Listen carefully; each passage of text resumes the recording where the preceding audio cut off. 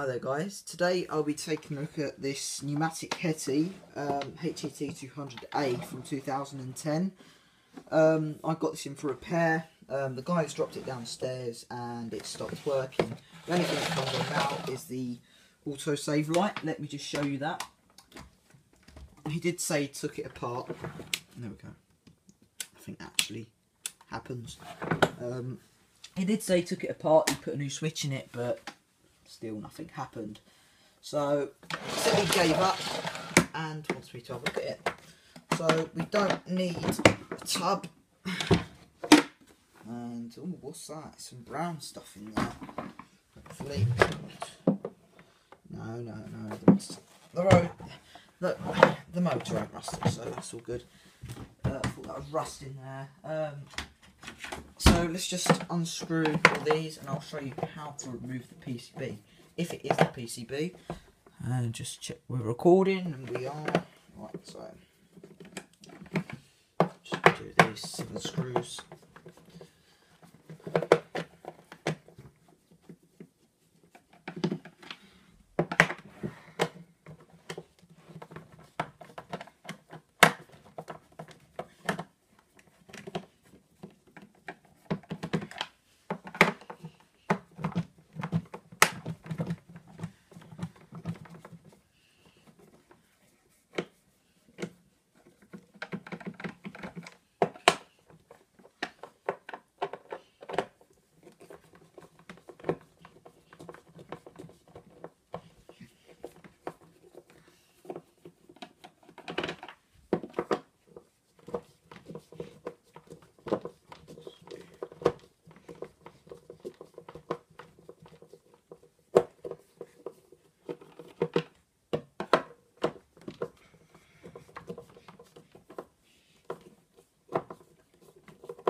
So we're on the last screw now, and that's all that undone. Turn it over there. We'll just remove that. There's a hair in the fan. That'll be fine. Some stuff on the fan case. Carbon dust as usual. Just need to vac it out. The motor's fine. See, the commutator is fine. So it smells like something has actually died in here, and the dog is running about. Right, so just quickly need to take that off, and the plate is missing on the back. We don't really need that, do we? So to remove this, we'll just take these spade connectors off. Like so. There's our motor. Down where we don't need the top casing either. So to remove it, we'll release these 2 wires in here, and just move that one. It's just going to shut my door quickly. Just a bit of interference. There you go. Check we're still recording, just in case my thing's lagged out. Yeah, we're still recording. I just need to get a flat blade screwdriver like this one. Prise this switch up. We'll leave all the wires attached to the switch just to test it. Prise this one up. This all should just pull out in one big thing of spaghetti like that. So there's our wiring loop, and that little ferret bead comes off, which we don't really need to be honest. Right, so the wires we need are this white one. Take it off this brown one. Let's join to it. We can bend it up a bit, we don't really matter about that. That can be joined back onto there, and my dad's just got home. We don't need that. And we don't need these 2 blue and brown wires on there.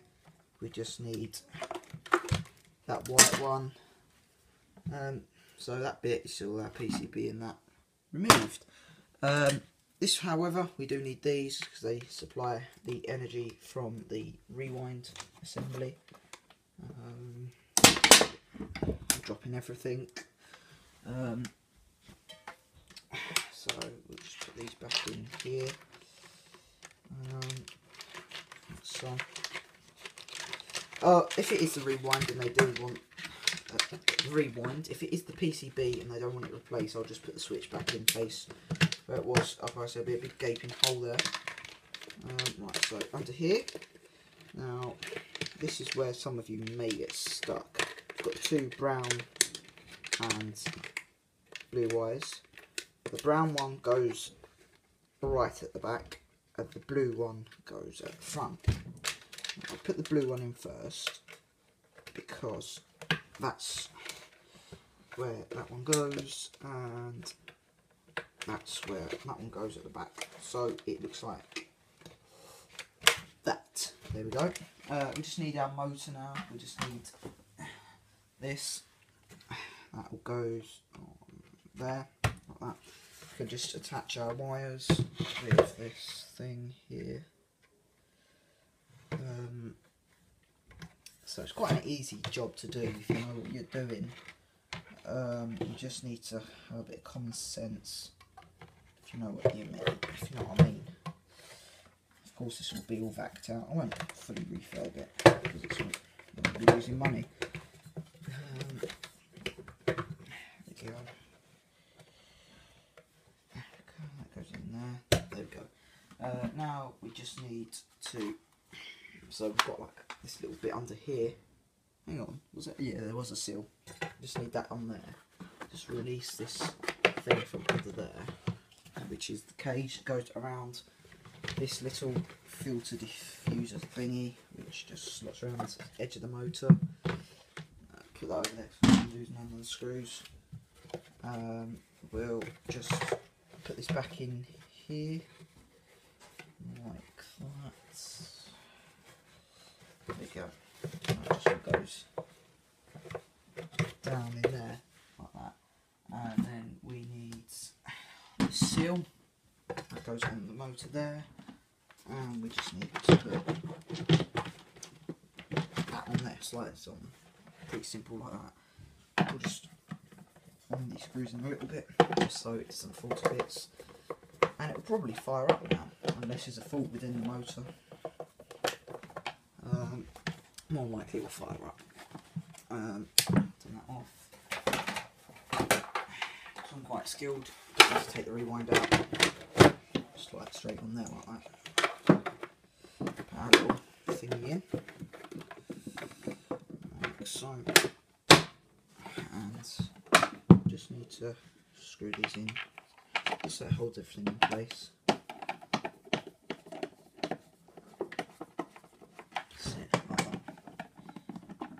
there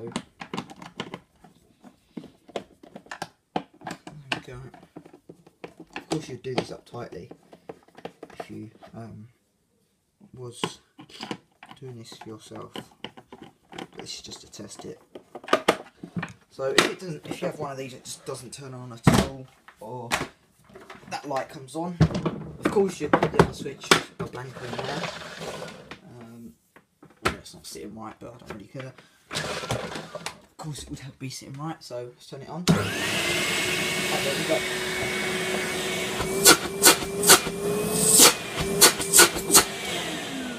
There we go.